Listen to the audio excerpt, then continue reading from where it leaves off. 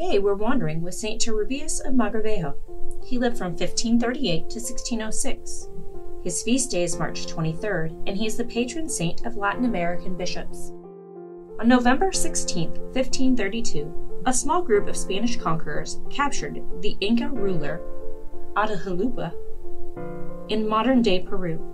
The Spaniards arrived in the New World as explorers, but were mostly interested in enriching themselves with silver and gold, of which the Incas had plenty. After receiving a room of gold and 2 rooms of silver as a ransom for Atahualpa, the Spaniards killed him anyway. Then they continued to conquer others until 1572, when the last of the indigenous rulers were defeated. Despite their Christian heritage, the Spaniards could be brutal. However, their presence enabled missionaries to arrive and begin the work of sharing the gospel with the native people.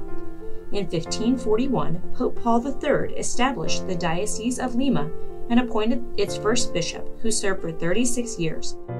Today's saint, St. Turibius of Mogrovejo, was born 3 years before the Diocese of Lima was established and would become Lima's 3rd archbishop.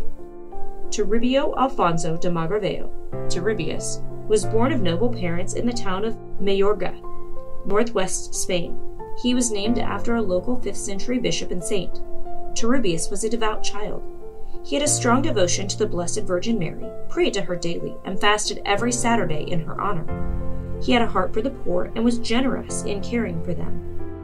When Turibius was 12, he was sent to study humanities in Valladolid, and was later sent to the University of Salamanca to study law. Turibius's brilliance quickly became known and caught the attention of King Philip II, who appointed him as the Grand Inquisitor in Granada in 1571. He was only 33 and held the post for 5 years. During these first 38 years of Turibius's life, the Spanish conquerors of the newly colonized lands of Peru were in dire need of moral reformation. Many of the generals acted as tyrants and plunderers, oppressing the indigenous peoples with cruelty. They took their lands, forced them into slave labor, and treated them as if they were subhuman. In 1537, shortly after the conquest of Peru, Pope Paul III issued the papal bull Sublimis Deus. In it, he lamented that some of the conquerors believed that the indigenous of the West and the South should be treated as dumb brutes created for our service, pretending that they are incapable of receiving the Catholic faith. The Pope corrected this error, stating that the Indians are truly men, and that they are not only capable of understanding the Catholic faith, they desire exceedingly to receive it. The King of Spain agreed and issued edicts of reformation, but the laws were resisted and enforcement was nearly impossible. These troubles continued for decades. After the death of the first Archbishop of Lima in 1575, another Spanish bishop was sent to Lima, but remained there for only 2 years.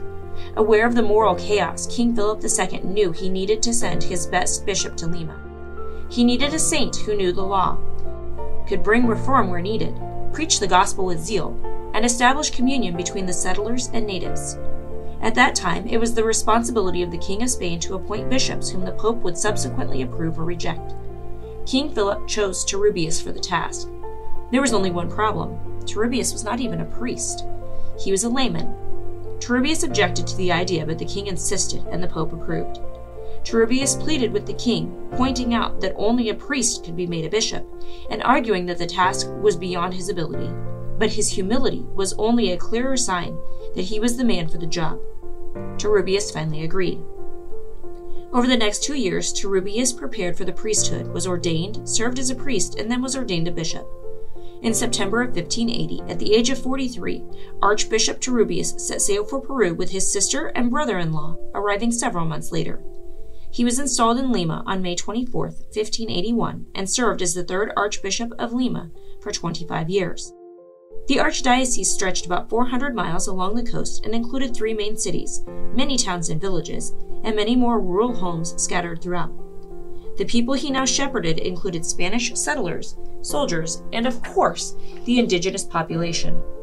Archbishop Turibius wasted no time, and a year later oversaw the 3rd Provincial Council of Lima, on the instruction of King Philip II. This council lasted for more than a year and addressed various abuses among the clergy and laity, promoted the evangelization of the natives, taught that the Spaniards and indigenous were equal in dignity, and commissioned the first book printed in South America, a trilingual catechism written in Spanish, Quechua, and Aymara. Other trilingual works were also commissioned to assist the clergy with confession and preaching in the native tongues.